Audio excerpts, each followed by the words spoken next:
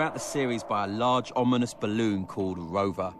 Rover was built by the prop people. It came out of the water to move along the seashore on wheels, and unfortunately, when the day came for it to do that, it didn't do it. Bernie was the production manager. He kept looking at his watch and looking up at the sky, and he saw this very peculiar behavior by this white balloon-looking object. Patrick took one look at it and said, "That's it.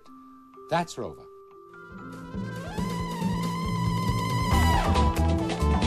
Number 6 is dead. What? Rover got him. I look back on the making of The Prisoner and the honor of having participated in and working with such a tremendously talented giant of a man is one of the best things that ever happened to me in my life. I wish most things fell into that category. The pen is mightier than the sword. I think Pat McGowan suffered certainly in the way that any artist who really does expose himself to such a degree, I mean, it was like, this is what I think and feel, and I'm going to have to tell all. I mean, there were things he didn't want to touch upon, personal things, but as far as the morality of government goes in our society, he did tell all, he said it. And that's what I find so admirable. Did you get it? What will you do? Less work? And more pay! Thanks! Thanks!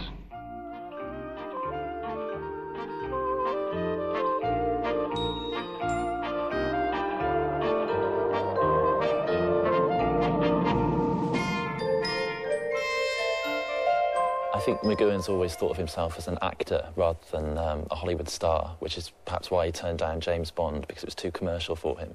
He just didn't want to be in a business which he saw as shallow, with shallow values. I take it you've checked my file regarding hostility? Your files are no concern of ours.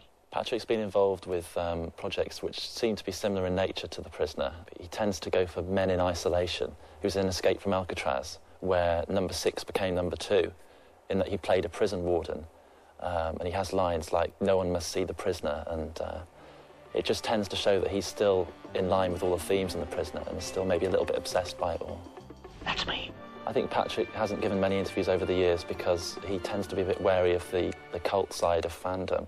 He always told actors in the original series that he would hate to think that fans were putting pictures of him on their walls. That freaked him out a little bit. Which is in line with him being an actor rather than a star. I've nothing to say. Is that clear? Patrick's discussed the idea of a remake, but he's always preferred an extension of the concept. He's always talked about writing, producing and directing an extension of The Prisoner, taking it on beyond number 6, Escaping the Village. But he's never discussed actually remaking it himself. Who do you represent? Who elected you? To what place or country do you owe allegiance? Whose side are you on? The contemporary appeal of The Prisoner is not in question, as currently Universal Studios are in development with a big screen production. Some of Hollywood's biggest players are fighting over the coveted role of number 6, and many acting greats are penciled to fill the Globe chair of sinister number 2. There has often been talk of a film version of The Prisoner, and part of one thinks, you know, never go back. It's perfect as it is, just the number of episodes, right up to that extraordinary final episode. It's just as it should be. My favourite scene, I think, from The Prisoner is something to do with quartets. It's to do with gangs. I think the scene where they're escaping from the village it's this motley crew of people. I mean, the 4 of them are probably the oddest gang since Pinky's gang in Brighton Rock. So I think that's my favourite scene with it, throwing things out of that lion's cage which is travelling down the motorway to London.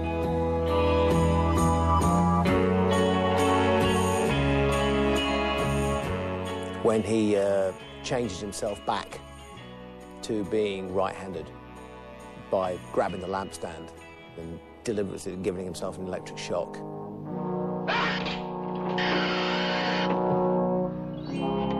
The way he looks, the way he walks, everything is about him is it's just cool.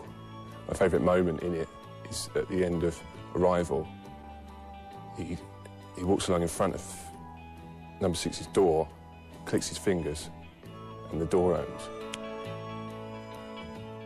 He just sort of spins round and in he goes. The Prisoner has influenced a whole genre of risk-taking surreal programming. For example, Twin Peaks, The X-Files, and The Outer Limits. Enigmatic number 1 never appears in the programme, but for fans and new viewers alike, this dubious position is securely held by Patrick McGoohan. Immerse yourself in number 6's world of psychological confusion, paranoia, and psychedelia.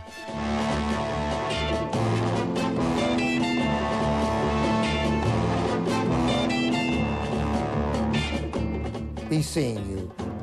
Be seeing you. Be seeing you. Be seeing you. Be seeing you.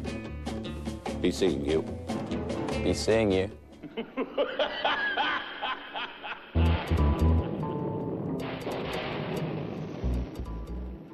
And Sci-Fi will be showing more of those interviews at a later date. And you can check out the 6 of 1 website, but keep it Sci-Fi now for the series premiere of The Prisoner.